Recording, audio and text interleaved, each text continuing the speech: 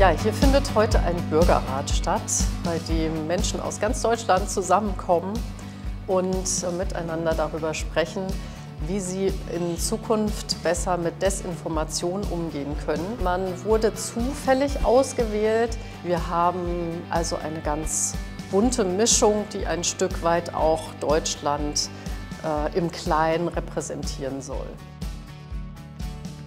Also ich glaube, Desinformation und Fakes, das ist was, das begegnet einem ständig im Alltag, manchmal sogar ganz unbewusst und man hat einfach permanent Berührungspunkte. Ich denke, dass wir viel bewegen können, weil wir vor allem 120 Leute sind, die total engagiert sind und die Lust auf dieses Thema haben und auch das weiter nach außen tragen. Ich finde wichtig, dass man die Demokratie stärken soll. Wir leben jetzt heutzutage 2024 und alles wird ja schlimmer, auch die KI. Ist ja auch gefährlich. Wenn man sieht, Sechsjährige sind am Handy und glauben alles. Wir haben im Mitte Januar schon mit einer großen Online-Beteiligung gestartet und haben inzwischen schon 1600 Vorschläge und 700.000 Abstimmungen. Also eine große Masse der Bevölkerung hat sich schon beteiligt. Und diese Ideen, die dort entstanden sind, die greift der Bürgerrat auf und entwickelt daraus weiter konkrete Empfehlungen. Es ist aufwendig, weil wir sind ja hier ein durchaus repräsentatives Spektrum der Gemeinschaft und Gesellschaft.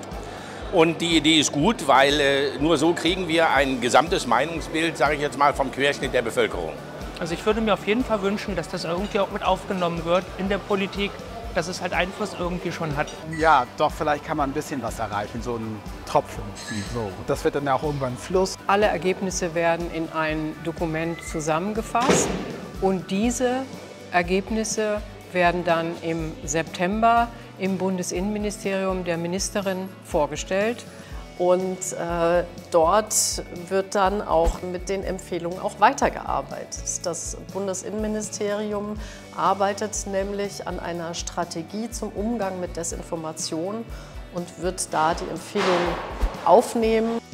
Das Miteinander habe ich sehr friedlich wahrgenommen, sehr interessiert. Ich habe das Gefühl, wir ziehen irgendwo an einem Strang. Insgesamt hatte jeder total Lust, mitzuwirken in den Diskussionen und da Lösungen für zu finden. Die Stimmung hier war von gegenseitigem Respekt getragen, was mich sehr gut berührt hat, was zeigt, dass die Menschen sich gegenseitig achten hier.